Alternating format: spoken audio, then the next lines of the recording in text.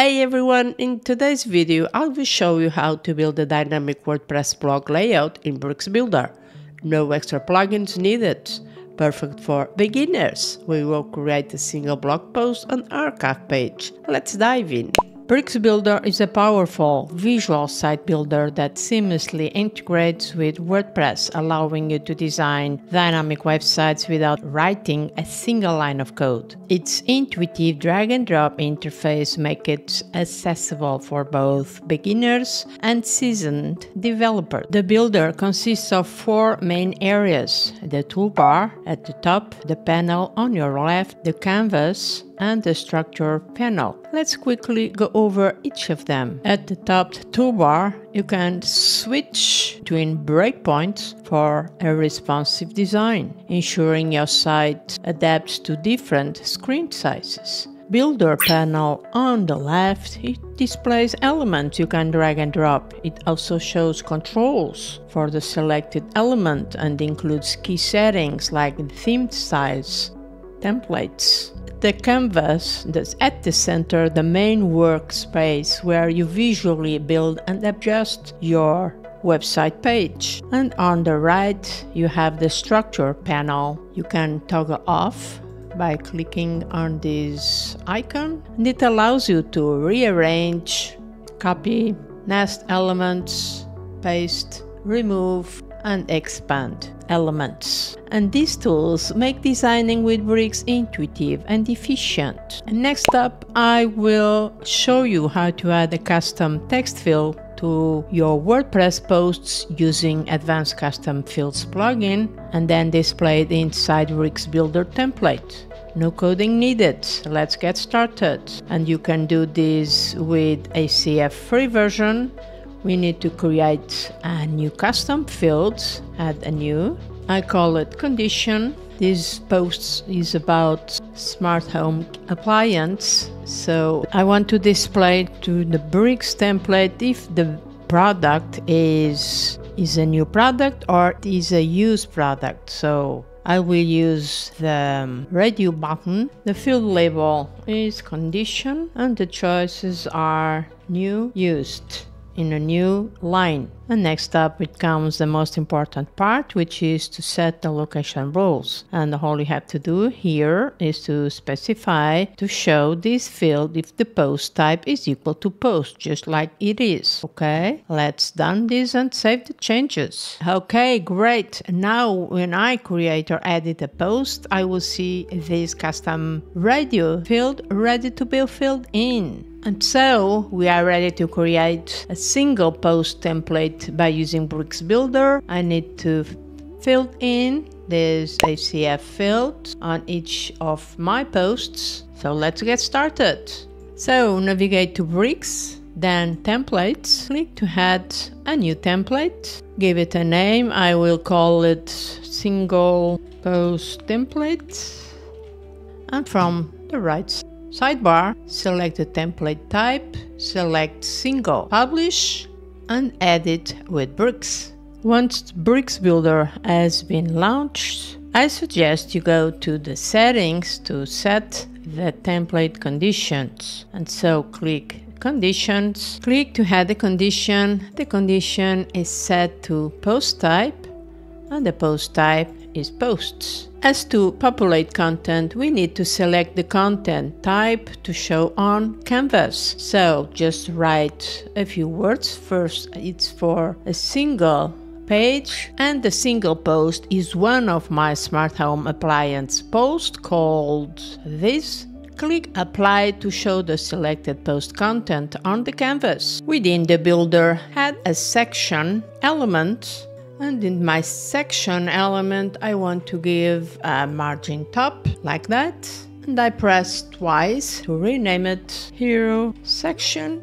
Press Enter. Next, let's design the Hero section, the prominent visual element at the top of our single post template, visible without scrolling. So within the section element there is already a container, and let's rename it to hero. So click twice, rename it to hero container, and I drag to my hero container a block. I call it hero wrapper. And next we have the hero elements, and the best part is that we will add it dynamically. So for the hero wrapper, click on the plus icon and add in basic text, a heading and the post excerpt. For the first basic text, let's activate the dynamic data and enter post terms category. Delete the remaining text. For the post title, delete this default text, select dynamic data and enter post title. The last one is the post excerpt. Simply, I limit the excerpt's length to 8. And let's align it to the center. So hero wrapper, align to the center. Just like that. Let's check on other devices. So switch to the mobile landscape and then to the mobile portrait. Pretty cool. No need further adjustments. The post terms category is linked to the taxonomy term. The post title is linked to custom URL, and then enter here dynamically the post URL, and that's it. Pretty good. Next, I had another container to hold the feature image. Click on the plus icon, search for the image element, insert it, and for the image element, simply select dynamic data and enter feature image. Let's quickly align the media wrapper. So go to the content and then align to the center. I want to give it a 22 padding. And for the image, I want to assign a bricks, a large image, and I want to disable the caption type. And this is super easy to achieve in bricks. Under the caption type, just put no caption. Next up, I want to add the post content, the social sharing, the reading progress bar, and the post navigation. And so to do that, we need another section, and inside the container, just look for post content, social sharing, reading progress bar, this one, and the last one is post navigation, this. For the post content, I have limited the text character limit responsive, making sure the space and the sizing are consistent and it's responsive all across the different screen sizes. Before that, we need to adjust the container alignment to the center, and let's preview on the different screen sizes. Okay. And the next move is to add the ACF field to the hero wrapper. So on the plus icon, and this, let's use a basic text. Under the basic text, delete this. It's super easy to achieve this. Search here for ACF, and there you have it, ACF condition. And now we can mix together static content with dynamic content. So I just write here material. Okay, let's check this out at the front end for different devices. Not bad. It's fully responsive, and this is only using native Bricks Builder. No extra plugins, just pure Bricks Builder. And the next step, I start building the archive page by using bricks. Let's dive deep. Creating an engaging archive page layout in Bricks Builder can be achieved through two primary methods: utilizing the post elements or employing the more advanced query loop builder. Let's go through step by step for both approaches. Method number one is by using the post elements. So we will go to Bricks Templates. In your WordPress dashboard, you click to add a new one. You call it whatever you want. I will go with blog archive and set from the right sidebar the archive type. Publish, and then choose edit with bricks. We will define now the conditions to specify where this template applies. So for the template settings, we will say to show post type, and the post type is posts. Now let's go to the canvas to design the archive layout. So we begin by adding a section. Within this section, search here for posts. This is a placeholder in the builder that tells Bricks to fetch the post content. Under the Layout tab, choose the grid layout and set it to 3 columns. I've got only 3 blog posts, and the spacing, let's go with 2 ems, but you can go, for example, with 2 columns, 1 column. Or we can go with the first post full width. Let's try this. And if we view it at the front end, this is how it looks like.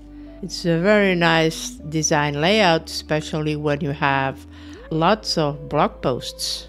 And now we can customize the style options, such as the spacing, the sizing, the borders, and over effects to match your site's design. I'm not going over this. One particular thing I recommend you doing is enable this option, link to the entire post. This is a very clever way to do this, since on the front end now my viewer can click on the title but also on the image itself to go straight to the single blog post. Instead of using the grid layout, you can go with the list view like this, or you can go with a main tree layout, and when this layout is enabled, all post items become child elements. We can customize the number of columns, but you have to have different image sizes in order this to work. Or you can go with the Metro design layout, and this is a layout that aligns the element in a matrix style. We can select different columns and thumbnail type for each item. Method number 2 is by using the query loop builder. So I'm going to build below this first method number 1, and so I enter here a section to enable the query loop. To activate the dynamic content rendering inside the container, I put a block element and they serve as wrappers. Then on the block element, I activate the query loop by switching this icon, and this allows me to query my database and renders the query results I want dynamically. And the render process is based on my own query parameters. And so once enabled, you will see this query control item, which means all elements inside this block will be repeated as often as there are query results. So the type, it supports 3 different object types: posts, terms, and users. The first one is the default query type, and this is the one you should use whenever you want to display a loop of posts, pages, media files, or custom post types. Check the links in the description box if you want to learn more about custom dynamic media gallery using Bricks Builder. The terms type should be used if you want to loop through the different terms of a taxonomy. And the last one is for use cases when you want to list team members, for example. So I go with posts, and the post type is posts. Therefore, I need to insert the items below my block element. So I insert now an image, a block, and inside I insert a heading, a basic text, a reading time element, and a text link to make things easy. And so for my image, let's retrieve my feature image. So click on dynamic data, write down feature image. Then for the heading, just delete this, and I go with post title, the basic text, post excerpt with 20. The reading time, it's perfect as it is, and the text link, I change it to read more. And then I do the linking between this. I just enter my post and that's it. I also want to disable this text, so in the caption type, just select no caption. And now to change the alignment, simply go to the direction, I changed to horizontal. And then I adjust the padding on the container level, so I enter by using fluid spacing. And then on the block level, I just change the direction to horizontal, and that's it. You need to now to make some adjustments on the spacing, but it's good for me now. So if you found this tutorial helpful, don't forget to like, subscribe and hit that notification bell for more Bricks Builder tutorials. Drop any questions